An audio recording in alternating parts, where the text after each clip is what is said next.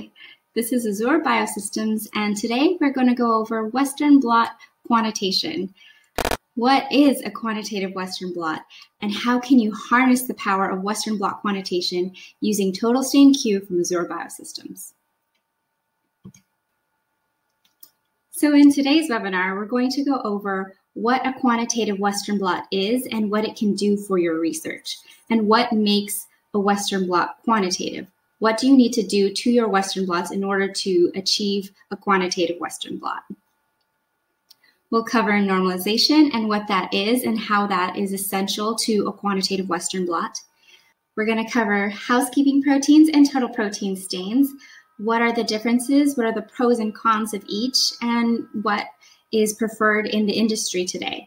And lastly, we'll go over TotalStain Q and how you can work that into your Western blotting protocol in order to achieve quantitative Western blot results.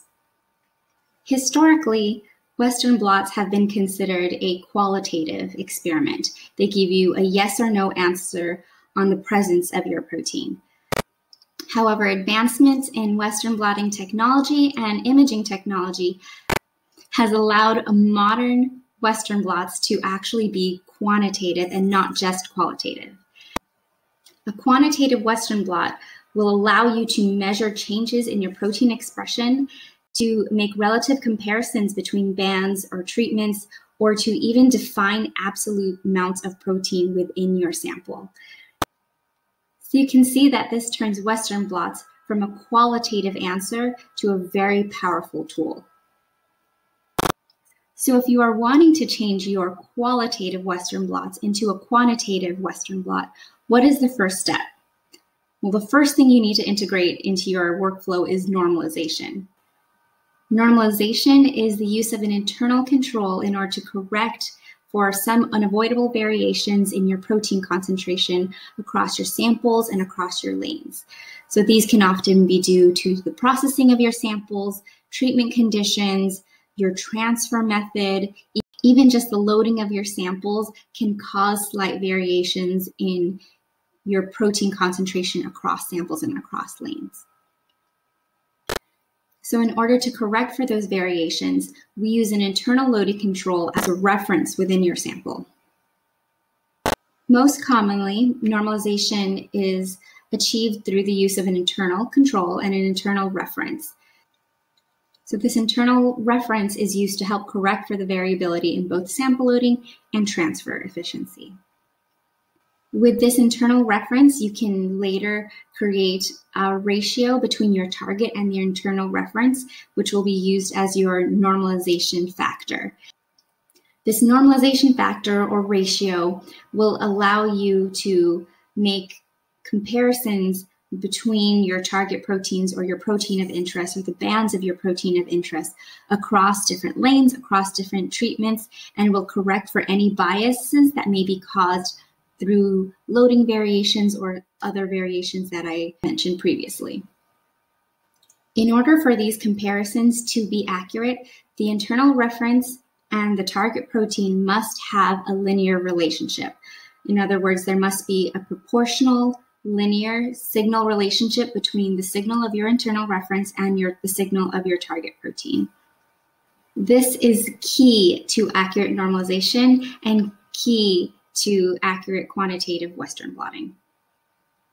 Probably the most common internal reference used for Western blot normalization is housekeeping proteins.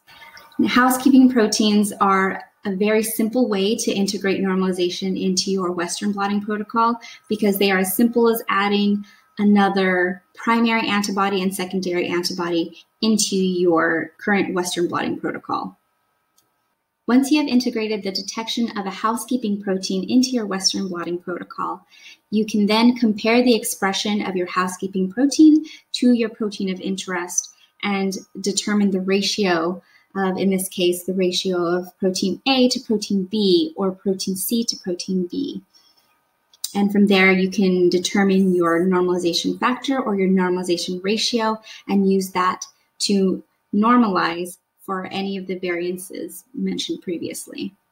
The downfall of using housekeeping proteins as your normalization standard is that you're using a single indicator for sample loading. Many studies have shown that the expression of housekeeping proteins can actually be affected by experimental treatments or changes in experimental conditions, and this can negatively affect your ability to accurately normalize.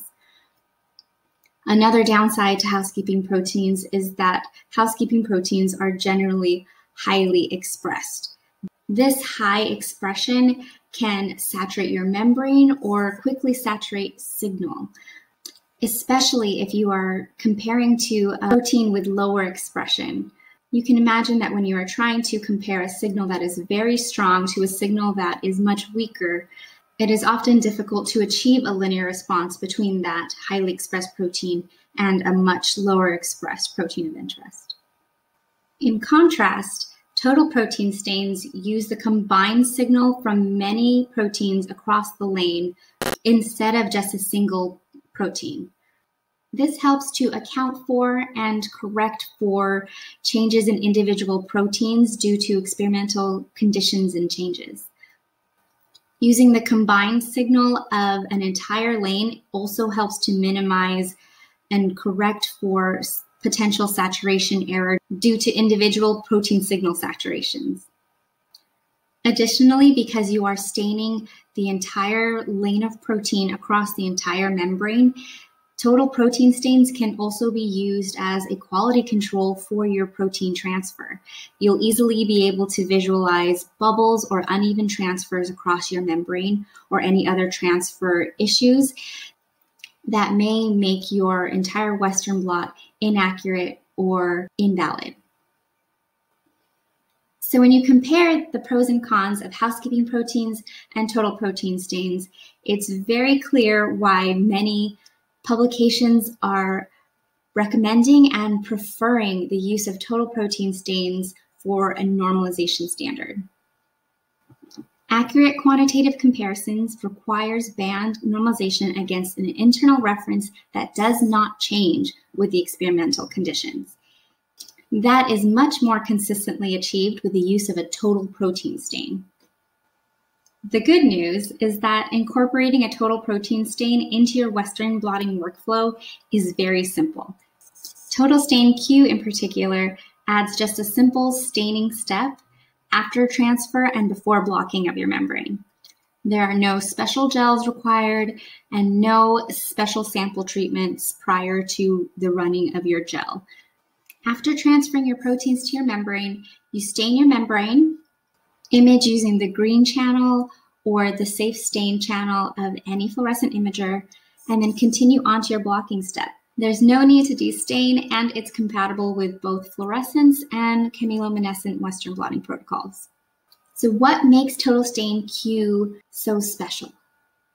For one, it has a very linear response across a wide range of protein loads.